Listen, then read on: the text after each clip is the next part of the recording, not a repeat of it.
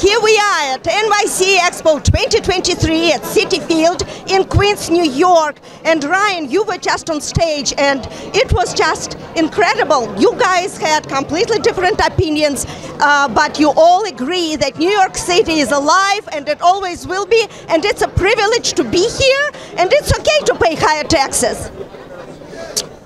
Listen, you get what you pay for, right? There are great services, there's great residential amenities.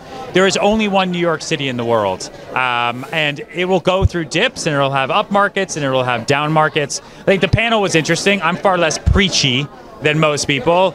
I just want to sell real estate and build big business, and I want people to be happy, and I want them to be excited. If they're spending a lot of money, great. If they're spending less money, okay, great. We'll adapt and we'll find new opportunities. But there's amazing opportunity in this city right now.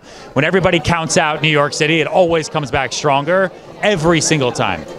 And your success story, when did you start in real estate, and how did you build that reputation that look how many fans you have, everyone is following you. It's such a pleasure to stand here with you and an honor. No, they're all here for you. Everyone is here for you.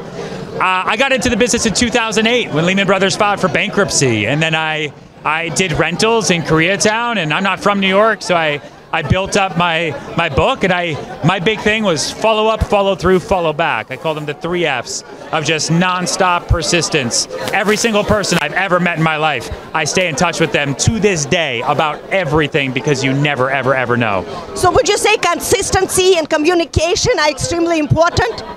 Yes, always. Consistent professionalism, right? And staying humble and giving people opportunity and following up with value. There's a lot that people want, but just being the pointy salesperson doesn't get you anywhere. Right, and you do have a great successful team as well. So you train them, you are very careful who is part of your team. Just a few words about that. I think everything starts with education, both for little kids and also for salespeople.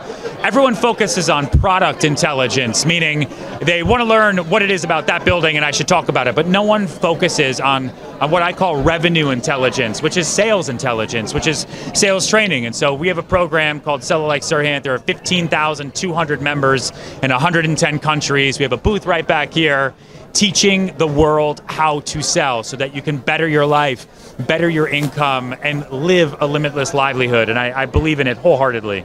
Last question. What do you wish to our audience, to our realtors, new and seasoned, I don't like that word, experienced? Follow Lucy Edwards. She is the best. Follow Lucy, and all of your dreams will come true. Thanks for having me. Thank you. Okay.